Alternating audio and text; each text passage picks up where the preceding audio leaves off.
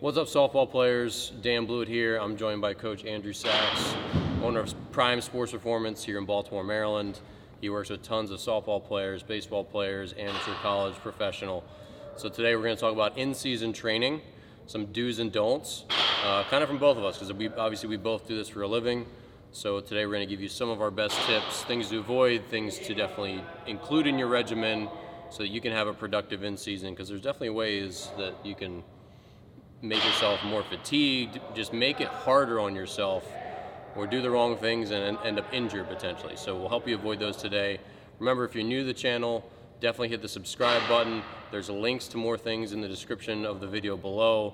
So if you want more resources from me, if you want to follow Coach Sachs, you can do all that in the video description links below. And then again, remember, we put out new videos each week, so subscribe and you'll be notified as soon as they release. All right, so Coach, what's the first thing you got for us?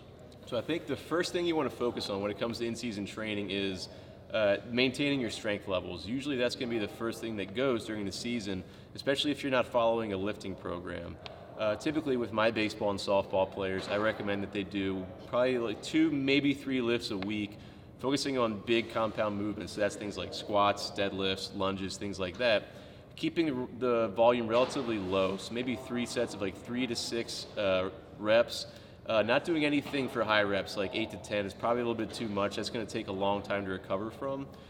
Typically, I try to have my players do things where it's going to be challenging for them enough to have a strength stimulus, but it's not going to be enough to like tear them down. So usually if we're doing a set of 3, for example, on a deadlift, I'll tell them to kind of pick a weight where they can do the 3 reps, and it's hard, but they still have 1 to 2 reps left in the tank once they're done their set. Yeah, it's really easy, especially for athletes who work hard, to feel when they get to in-season that they have to continue to do the exact same volume, where you can really get run down. Now you're running down the bases slower, you're throwing slower, you're hitting slower. It doesn't make you lazy to do things the right way in season, but you definitely need to scale back a little bit while still doing heavier weights where you can maintain your strength. So absolutely, you might at first feel like, oh, I only did 5 reps and it wasn't super hard, I'm not exhausted leaving the gym. That's normal for in-season training, so don't forget that. That's actually preferable for in-season training. You don't want to feel bad when you leave the gym. You want to feel good typically.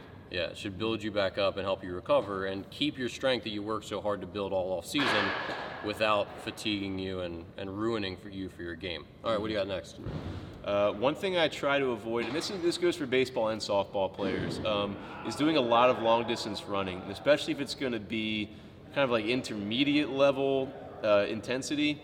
Softball is a sport where we're not doing a lot of long distance slow movements. We're doing like short explosive movements followed by a relatively long recovery time. So if you're a pitcher, you throw a pitch, that's 1 explosive movement followed by about 10, 12, 15 seconds of recovery. So if we're doing sprints, it's usually best to try to mimic what we do, the energy that we use in a game situation. Now that said, if you don't have a very good aerobic base, you can probably benefit from doing a little bit of long distance running to improve your recovery, but you don't want to do so at the expense of strength and power, which if you do too much long distance running, it can have a negative effect on strength and power. So your pitching velocity could drop, your batting power could take a hit, your running speed. It's all about kind of finding that balance between what's going to keep you healthy and help you recover versus what's going to be too much and what can actually have a negative effect on you. Yeah, so to piggyback on that thought, another thing that's really popular is doing this group conditioning where you might do a bunch of jumping jacks in a row, then like 30 body weight squats or a bunch of split squat jumps. That stuff, I mean, you can feel it like way down your legs, but that stuff has its place usually in the off season. But if you're doing team conditioning like that, or maybe you're trying to really get in shape and do some of this crazy conditioning, it can really make you slower during the season. So be careful with stuff like that as well. So distance running definitely can have the wrong effect. I think anything, in like a little bit of moderation is okay, but as you said, more sprinting is definitely the way to go. What else you got? I think a big thing to avoid, especially for pitchers, is going to be like heavy forearm training in season. I know that softball pitching, people tend to get a little bit more aggressive with pitch counts, and they don't worry so much about rests as they will with baseball pitchers. But if you're doing a lot of forearm exercises in season, that can actually put a lot of stress on your forearm muscles. And if you're pitching under a fatigued state, that's going to have a pretty big negative effect on your fastball velocity. And same with if you're throwing overhand, if you're a position player, you don't want to be throwing with fatigued forearms.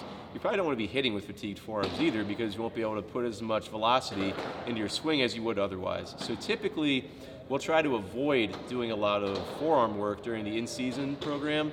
We'll maybe do 1 day a week where we'll throw in some wrist extensions or curls or deviations or rotations. We're always going to do those on days where they're not immediately followed by a game, so we don't have to pitch or play with our forearms in a fatigued state. Okay, yeah, and I know for me, even on the baseball side, I felt that my velocity would drop as a pitcher if I did too much rehab even for my forearms between starts, so definitely good advice there.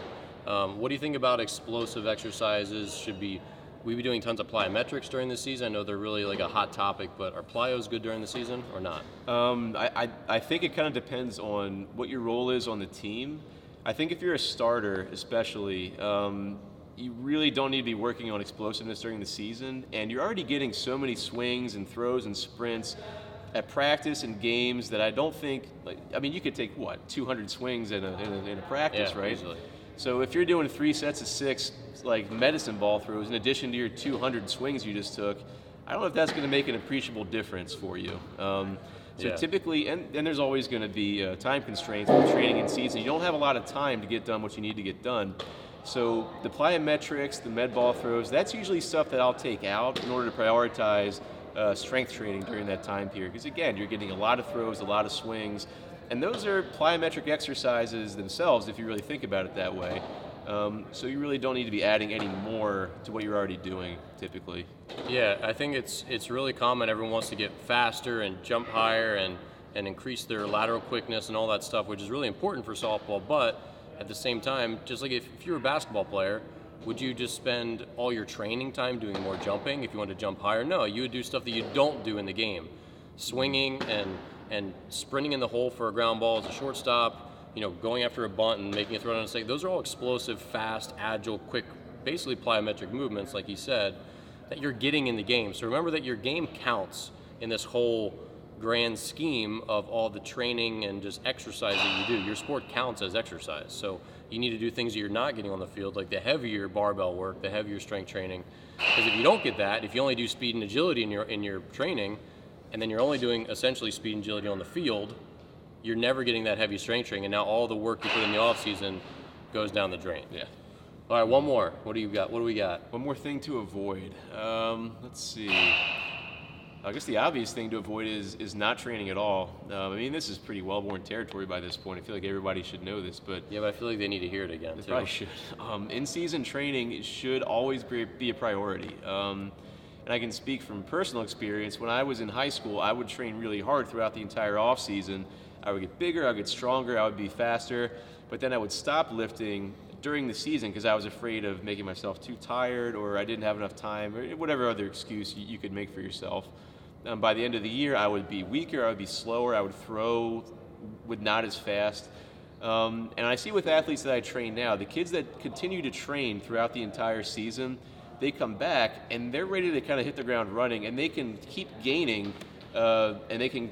What's what I'm looking for? Yeah, you want to keep making progress. Exactly. You don't want to go, I worked hard in the off season, then I lost it. Yeah. Then I worked hard, then I lost it. You want to continue. I worked hard, then I kind of plateaued because it's the season, but then I worked hard again. And you just keep making more progress instead of having to dig yourself out of a hole that you make for yourself every in-season. Yeah, and I think athletes that really want to play in college and beyond, you'll see they'll have that kind of continuous improvement. Athletes that aren't maybe super into playing at the next level, you see them train for one season, then stop, and then train for a season and stop. But if you want to be one of those athletes that plays at college and beyond possibly, you have to kind of keep training to make sure you're at your best possible level when you finish high school and then when you finish college, rather than having to start everything over again every single off season. Yeah, so final thought to wrap up with is, if you're not training, someone else is. It's not to say you should be going 7 days a week, because you shouldn't. There's always a time to do more, do less, throttle up, throttle down, and change what you're doing and working smarter rather than working harder. But if you're not training at all in season, there's a girl who is, and she might be vying for that same spot on some team. Mm-hmm. So just remember, there's always someone out there who's putting in more work than you are, and that shouldn't make you frustrated and drive you insane, because you can definitely drive yourself. There's always someone better than you doing something else that you're not. But remember, just be motivated by the fact that all of us in the United States are vying for the same college scholarship spots. So if you're not putting in the work, someone else is.